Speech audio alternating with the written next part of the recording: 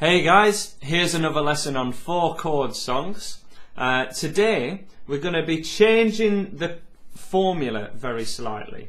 I say formula because this 4 chord song idea works in many different keys. We're looking at currently at songs that are in the key of G, which means your order of your chords are G, D, E minor and C.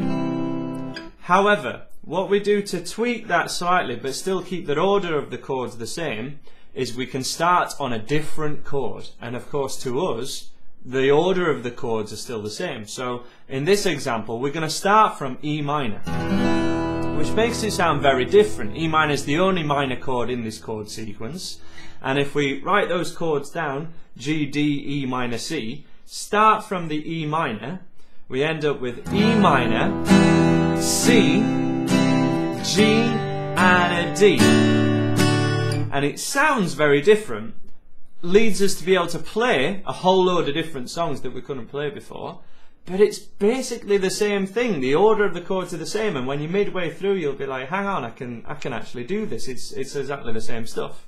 So all these, I'm going to show you quite a few songs with this same chord sequence. Your first one is More to Life by Stacy Orico, kind of a song from my youth, a bit of a one-hit wonder. There's gotta be more to life than chasing out every temporary high to satisfy me. Okay, to be able to play that in the same key of the song, we're going to stick a capo on the first fret, is the best idea. So this just means you can play along to the record with it. If you don't have a capo, it's not a problem. You can still try and sing it to yourself and have a play of the song.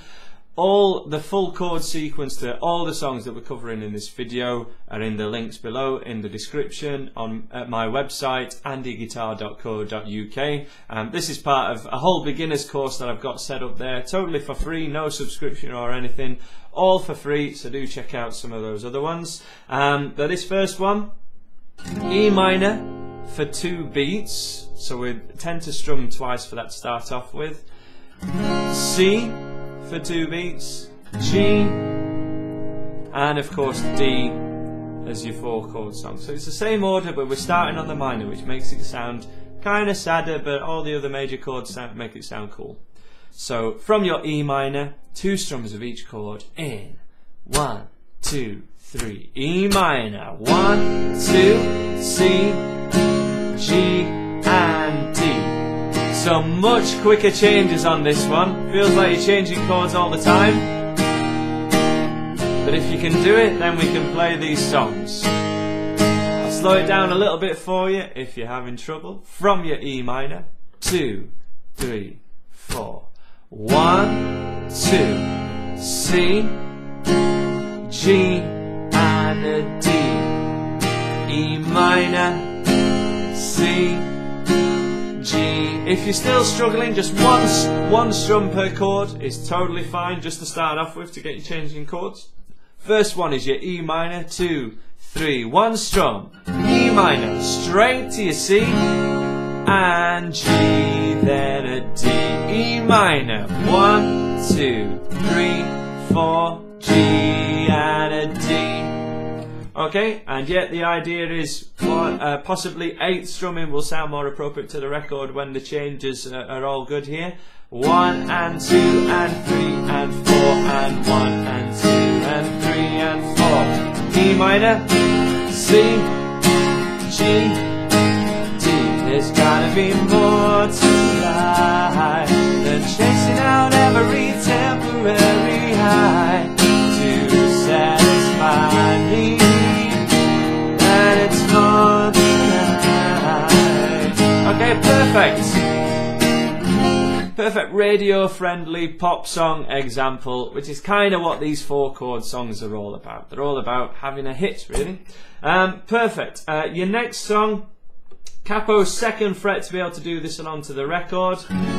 Exactly the same from a guitar playing point of view. 1, 2, 3, 4, 1, 2, but this time, what if God was one of us?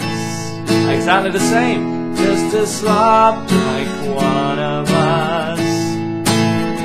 Okay, from the E minor, however you can play along to me, do it that way, whatever strumming pattern. You got once every chord, once every beat, or eighths, 1 and 2 and 3 and 4. That one's the one, obviously more strumming tends to sound better, so if you can do the higher level strummings, go for it. From your E minor, in 2, 3, 4, 1, 2, C, G and a D. This is with your capo on 2nd fret. Keep going. What if God was one of us? Just a slop like one of us. 2, 3, 4, stranger one of us, trying to make his way home. End on the D. Perfect. There's other sections to that song that have slightly different chords. As I say, the full chord sequence is available in the description below. Check it out, it's a really cool song. Your next one, one favourite from, of course, the most famous kind of 4-chord song is your Axis Was Awesome version of lots of different songs, and one that they do, Africa. We'll need your capo still at 2nd fret. 3, 4, exactly the same kind of strumming pattern. From your E minor, gonna take a lot to drag me away from you. Okay, from your E minor in 2, 3, 4. Gonna take a lot to drag me away from you. There's nothing that 100 men or more could ever do. I get the rains down in Africa. E minor, C, G and a D. End on E minor. Again, another hit song with these same 4 chords. That's in a key where you can actually play along to the song as well, which is kind of what I'm trying to bring to the table here, trying to get you playing these along to the record as much as you can. The next one, therefore, capo 3rd frets, a recent hit, Hall of Fame by The Script. Obviously very much a piano-led song, but that doesn't stop us from playing along and jamming along to the record with your acoustic guitar or your electric guitar. Same order of your chords. We're going to put a different push on a couple of chords here. We're going to go to them slightly early, but if we start off as normal, I'll show you how it works. So standing in the Hall of Fame, 2, 3, 4, 1, 2, 3, 4, 1, 2, 3, 4. Still with 8 strumming, 3 and 4 and 1 and 2 and 3 and 4. And the world's gonna know your name. Okay, the whole song here is this kind of 4-chord song idea, because that piano riff gets looped for the whole song. To make it sound more like the song, we're going to go from the E minor to the C slightly early. So 1 and 2 and, if you're using your 8 strumming. This is kind of, it's a very strange thing to do if you're not used to doing it first of all. So I really advise you get E minor to C sorted before going for the rest of this riff. 1 and 2 and, 1 and 2 and. Give that a go. 1 and 2 and, 1 and 2 and then we fill in the rest of that bar with your C chord. 1 and 2 and 3 and 4 and, till right to the end of the bar, and then do the same kind of loop from G to D. 1 and 2 and. The result is it will sound like this: 1 and 2 and 3 and 4 and 1 and 2 and 3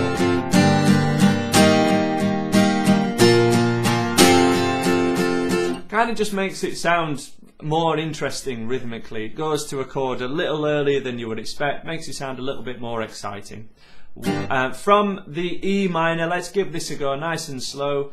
2, 3, 4. 1 and 2 and 3 and 4 and G and 2 and 3 and 4. E minor, C, G and a D.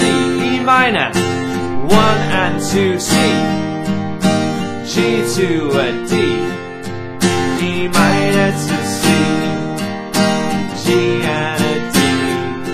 Okay, so just jump into that chord slightly early. It's still the same order, still the same idea, but jump into it slightly early gives the impression of the song, gives the feeling of that piano riff. Great stuff. Finally, we have Holiday by Green Day again. Bit more of a swing strumming pattern to this one. It's a much faster song. So 1, 2, 3, 4, 1, 2, 3, 4, 1, 2, 3, 4, 1, 2, 3,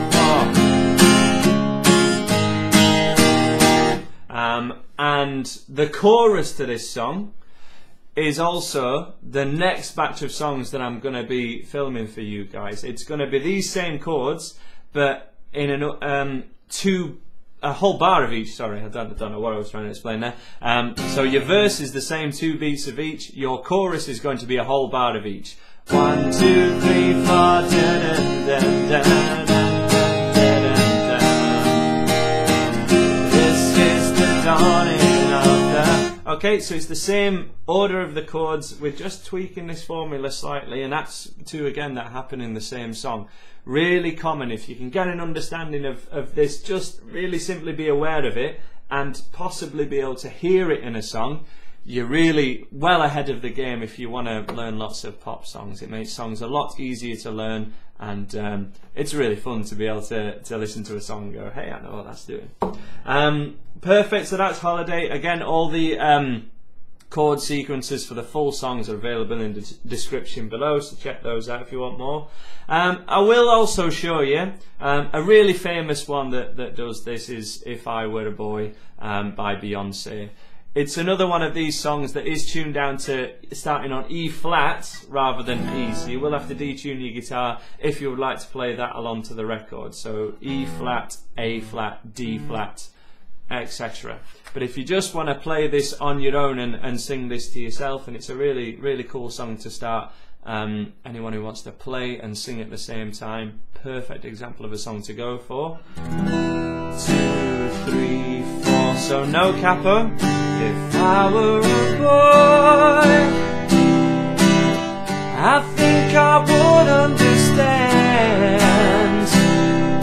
Okay, that's your idea of it, your gist of it. Let's have if you want to play along to me, because I know this is one you can't really play along to the record with, so, but it's a really cool song and I'd like you to be able to play it. From your E minor, in 1, 2, E minor, 1, straight to C, G and a D. Okay, here we go for the chorus. If I were a boy, I think I would understand. From the top, how it feels to love a girl. I swear I'd be a better man. E minor to C, G, and listen to her, 'cause I know how it hurts. E minor, 1, 2, 3, 4, 1, 2, 3, 4, E minor, C, G, and a D. Hold it there. Perfect. So again, that's another option we've got with these 4 chord songs that are still in exactly the same order, and they're still just as simple to play as well, because it's things you're doing finger movements that you've done before in previous songs. And yes, so check out all the song chord sheets for any particular song that you really like, andyguitar.co.uk, and I'll see you in another video with these 4 chord songs, or another video in my free beginners course, all in the links below.